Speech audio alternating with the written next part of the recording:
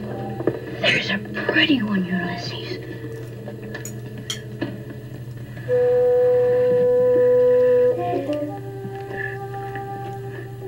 There it is. Hello BookTube, I'm Sean the Book Maniac. I'm laughing already just because I'm so looking forward to doing Mel's tag. This is the Choose the Year book tag created by the wonderful Mel of Mel's Bookland Adventures.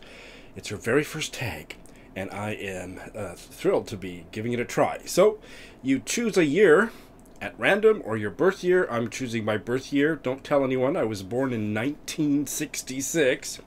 And I'm going to do the 5 prompts Mel has, and I'm going to add a bunch of stuff. In fact, I'm going to start with some stuff about 1966 in literature from the 1966 in literature page. On February 10th, Jacqueline Susan's best-selling novel, The Valley of the Dolls, was published in 1966.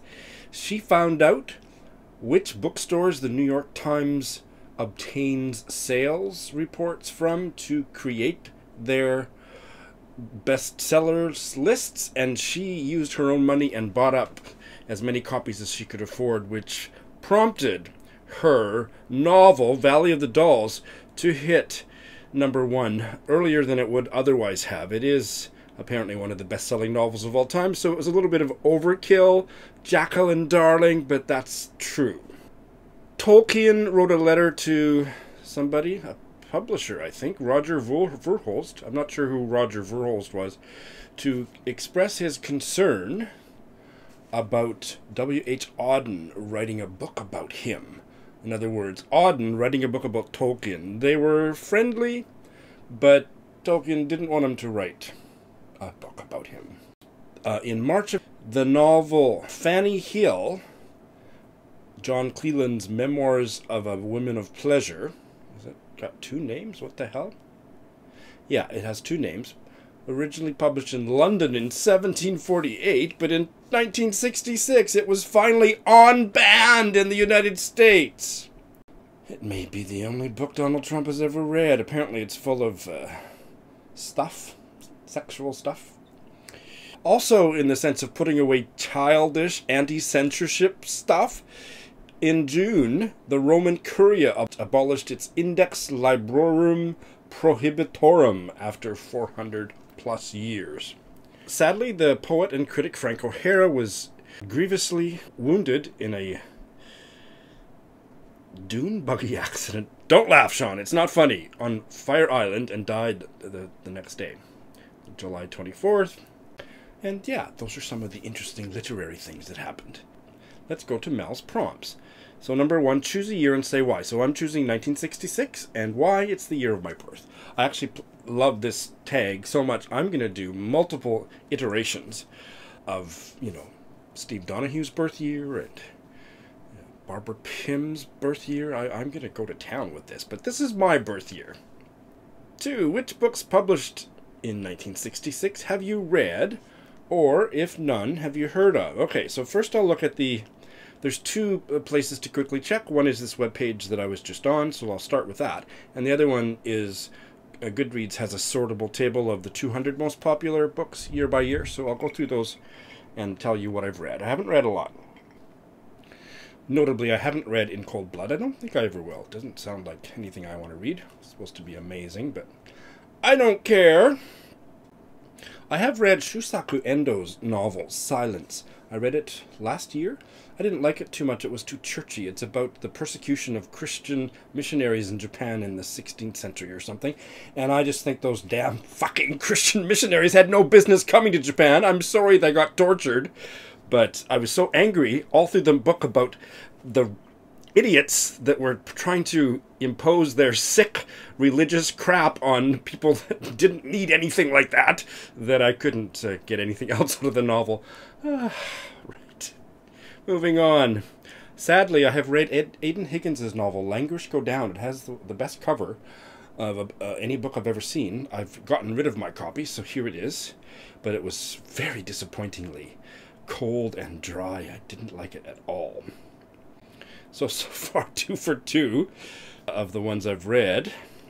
I studied William Styron's novel, The Confessions of Nat Turner, which is about a historical slave revolt in the American South, and I read it. I don't remember much about it. I remember that I didn't particularly care for it, but I have read that one. So again, 3 for 3. All right, let's go to the Goodreads books to see if there's any others I have read.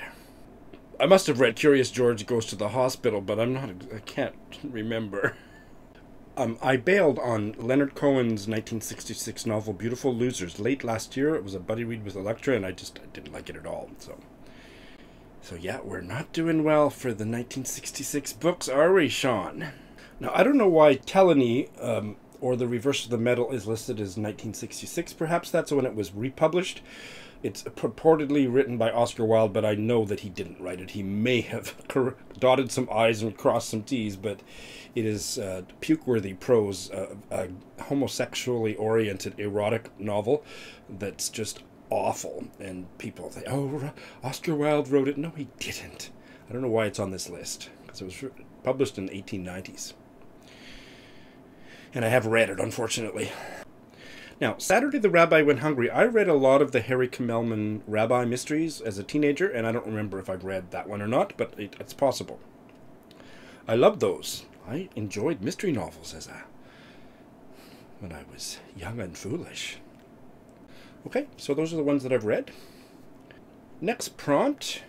Are there any books published in 1966 that sound interesting and would I read them now? Yes, quite a few.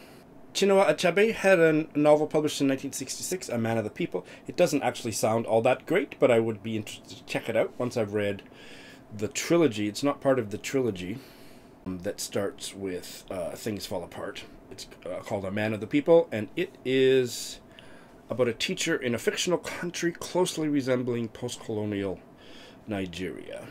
Yeah, I would check it out for sure, because I loved Things Fall Apart. Similarly, a lot of the writers that I want to read from that books published in 1966 are from Nigeria. Elechi Amadi, The Concubine, considered a classic of Nigerian literature. Set it in a remote East Nigerian village. It's about a woman of great dignity and beauty who inadvertently brings suffering and death to all her lovers. Maybe a precursor for My Sister is a Serial Killer, or whatever that novel is. I have never read John Fowles' debut, The Magus, and I'd like to someday, so it was published in 1966. Someday I should read Daniel Keyes' Flowers for Algernon, also a 1966 book. Bernard Malamud's The Fixer sounds interesting. It won the National Book Award. It's based on the true story of Mendel Baylis' show trial in 1913 in Russia. Falsely accused Jew that was imprisoned in Tsarist Russia. Apparently the family members, descendants of the man, accused Malamud of plagiarism, but it is a famous novel. I have yet to read anything by Thomas Pynchon. The Crying of Lot 49, is that his little one? Yes, I would try the little one, and it was published in 1966. I've never read any Jean Rhys. Wild Sargasso's Sea sounds just amazing. I have not read anything by Paul Scott, his famous Raj Quartet about the final days of the British Raj, and the first in the series, The Jewel in the Crown, published 1966. I've heard good things about it. I would love to read it. An Indian writer, Hindi language writer, Krishna Sobti, a woman born in 1925 in Punjab, died just earlier this year, aged 93, and she had a novel, her most famous novel, apparently, Mitro Marajani, which in English is called To Hell With You, Mitro. Hard to find. You can find used copies. And it's about, among many other things, women's sexuality in India. And so that sounds fabulous. Patrick White had a novel published in 1966, The Solid Mandela. I have never heard anything about him that makes me want to read his fiction. I know Ange, I think, is reading a book by him right now. So that's it from the Wikipedia list. See what else comes up on the Goodreads list. Season of Migration to the North by Tayeb Sally. Camel of What Camel Reads raved about it. He read it just a few months ago, and I added it to my TBR. The protagonist returns to his village along the Nile in the Sudan after studying abroad, eager to make a contribution to the new post-colonial life of his country. With recent events in Sudan, that is all the more topical, but Camel's review really intrigued me. I have never read The Proud Tower by Barbara Tuchman, a nonfiction portrait of the world before the First World War. I think it was her breakout popular history book. I think I have audio of that. A Bosnian writer I've never heard of, Mesa Selimovic. His novel Death and the Dervish was published in 1966. And it's about a dervish residing in an Islamic monastery in Sarajevo in the 18th century. Wow. Yes, I'm putting that one on my list. An African-American novel by a female writer, Margaret Walker's Jubilee, sounds very interesting. I encountered her a little bit. She came up at least briefly in the Zora Neale Hurston biography. The protagonist is the child of a white plantation owner and one of his slaves. Wendell Berry had a novel, I presume it's a novel, A Place on Earth, published in 1966. I read one by him late last year, Hannah Coulter, that I loved, and so I would try this. A Canadian novel, A Jest of God by Margaret Lawrence, was published in 1966, and I have never read it. It's a classic of Canadian literature, and what I have read by her I really liked. I want to read and reread everything by her in the next few years. Another Nigerian novel by a female writer, Eferu by Flora Nwapa. There's not much of a description, but it's a groundbreaking novel. I think it was one of the first novels by an African female writer published in English. That's it. Okay. That's quite a bunch. Number 4, most obscure sounding book. Well, I just came across it, so it's book number 104 on the Goodreads list, and that is Purity and Danger, an analysis of concepts of pollution and taboo by Mary Douglas. So that's the 104th most popular book published in 1966. What the hell is that about? Mary Douglas looks like she was maybe an anthropologist, some kind of social scientist, and in this book she examines the theme of purity as being one at the heart of every society. Don't think I want to read it, but that's the one that jumped out at me as the most obscure. The Strangest book cover. I didn't find a lot that were strange. I mean, there's a whole bunch of sci-fi and stuff like that I didn't look at, but I thought the debut, maybe it's the debut cover, first edition cover of John Fowles' The Magus, I thought was strange and wonderful, so here it is. Alright, that's it. So that was fabulously good fun. Thank you, Mel, for tagging me, and I'm going to tag a bunch of people. Mel tagged half of BookTube, so I'm going to tag the few she didn't catch. And all of these, almost all of these, are new BookTubers or BookTubers that I think don't have the subscriber count that they deserve.